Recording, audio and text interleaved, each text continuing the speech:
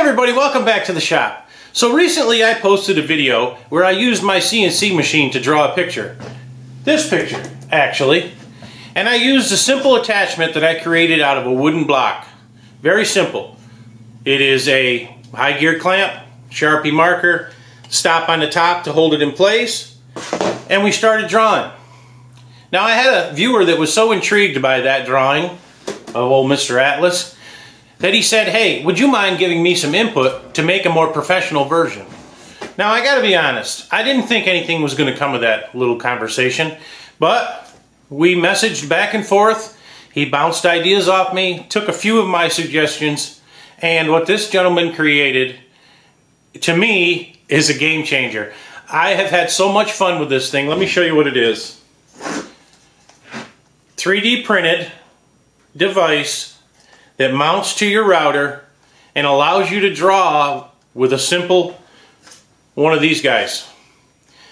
It allows you to change this out when it runs out. You pause the machine, take this out and put it in. You don't lose your Z0. You don't lose your X and Y. This thing is really, really incredible. Let me show you something that this thing can do. He had enough foresight to think that you're going to have to change the marker. So he made the front plate. Now this one says Hinkle on it. That's custom, obviously. But he had enough foresight to think you're going to have to change the marker. How am I going to do that without wrecking the Z0? Simple. Earth magnets on the mounting plate. Now this will fit a Makita router or a Dewalt router. He thought about that too.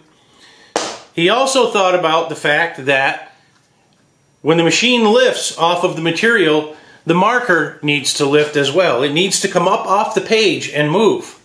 We talked about how to accomplish that. He corrected his design and fixed that.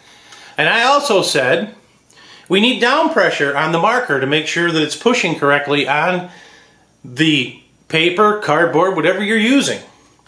So he inserted a spring inside this cap. So when you take this marker and you simply slide it down into the holder, like so, put the cap on. I am thoroughly impressed with this thing, by the way. He created enough travel so that it will stay on the paper. He created a stop so it'll lift off the paper, and the things that I've drawn with this are just incredible. Enough gabbing. Let me get you on the machine over here and show you what we can do with this thing. Now, he's also going to make these available. I'll put a link in the bottom of my description so that you can get a hold of Mr. Doyle, as his name, and you can contact him if you'd like to purchase one of these. But let's get on the machine. All right, let me bring the machine forward and I'll show you how easy it is to put this thing on. Now, I removed the dust arms on this from the PWNCNC dust boot that I have. And all you do with this thing is slide it on like so. And what I like to do is line up the cap with the bottom of this aluminum extrusion right here. Your simple Allen wrench, tighten it up, snug it up till you can just barely move it. Then I eyeball line with the center of the collet behind it so that it's straight. Tighten it up. It doesn't move. Take the magnetic front off, take the cap off, set the cap aside, load your marker, put your cap back on, and you just became an artist.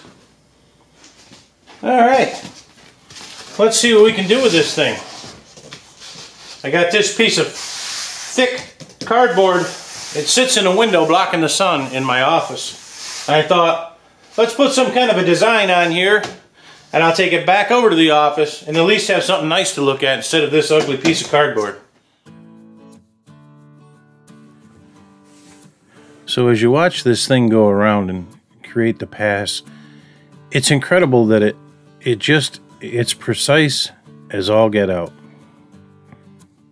It's a little mesmerizing watching this thing go around and around, and these images just develop, growing incredibly smooth. As you can see, that marker is running right along the edge of the previous pass. Very, very precise.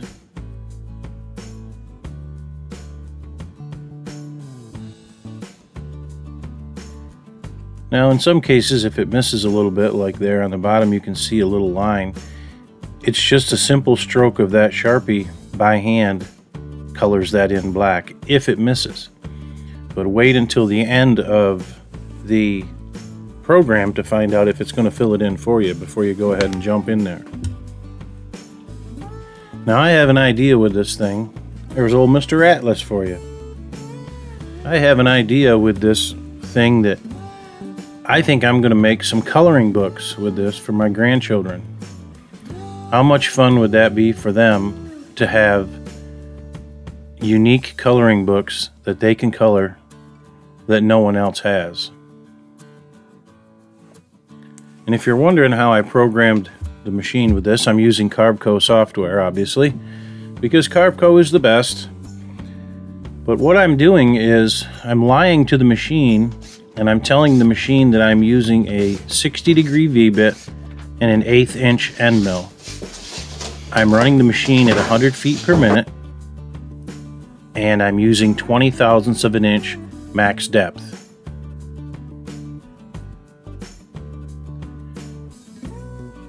And here we go with the frame.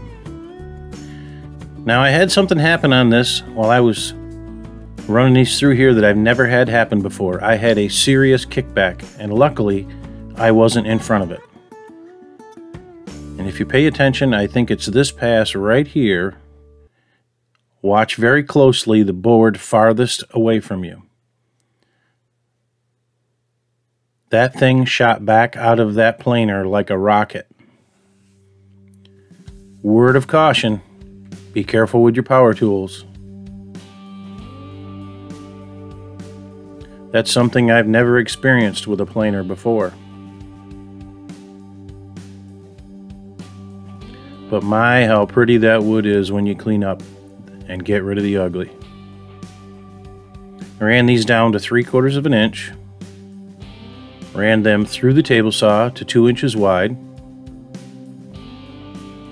I didn't like how thick they were on the interior, so as you'll see here in just a moment, we're going to change the angle. And we're going to put a bevel on the inside of the frame. And if you don't have one of those digital angle finders, I highly recommend getting one of those. They're just awesome. So we have a panel fence there that I've installed, and I realized I couldn't use my hedgehog unless I wanted to disassemble it and flip it over, and I wasn't willing to do that. So we went back to the old featherboard. Here I'm creating the bevel, and that'll run around the inside. Again with my miter set to create a perfect 45-degree miter. I'll leave a link in the description for that tool as well. That thing is also awesome. When you want to create a picture frame or any other kind of frame, that device will allow you to nail it. The joints will be perfect.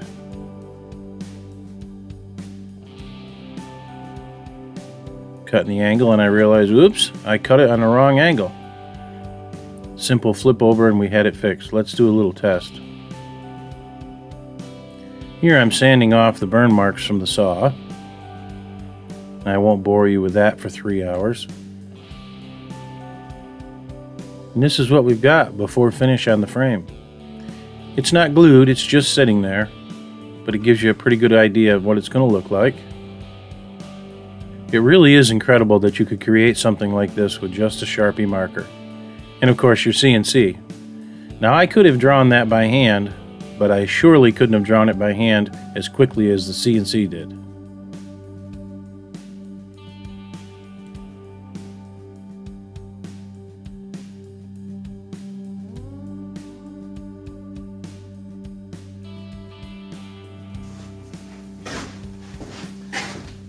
Alright folks, there you have it. A nice picture on a piece of junk cardboard. Well, it's not junk anymore, I guess. And you know me, I couldn't let it go at that. I had to fancy it up with a piece of spalted chestnut. Now I want to thank Mr. Doyle for letting me collaborate and give my input into that attachment for that CNC over there. I didn't give much. It was 99% him. But again, I want to thank him for sending me the one so that I could play around and use it. I highly recommend you all go check him out. Send him a message at his email address. I'll put that at the end of the video.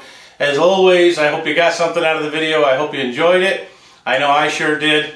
Give us a like, a subscribe, and a share. And as always, we'll catch you on the next one.